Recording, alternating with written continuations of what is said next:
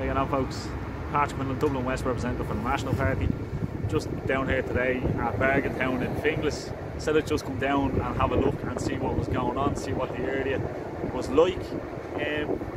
And basically, there's a lot of rumours circulating around online that there's 300 people in this building behind me.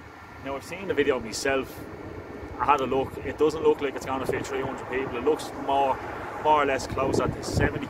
Like you have to understand like that when these numbers go out, like, and people hit it at a higher spectrum or at the higher end, should I say, that's a ploy and a trick used by the regime. That when the number does come down, that doesn't seem that bad. Oh, it's only 70, it's only 50, it's only 60, it's only 100.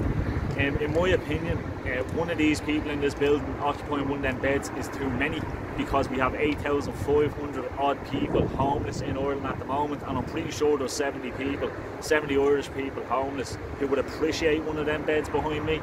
And yeah, basically, yeah, like I'm here to say, like, these people don't need to be shuffled around like Quinlan picked up and moved to another area. They need to be brought about 10 miles down the road, and they need to be stuck on a plane and deported out of the country.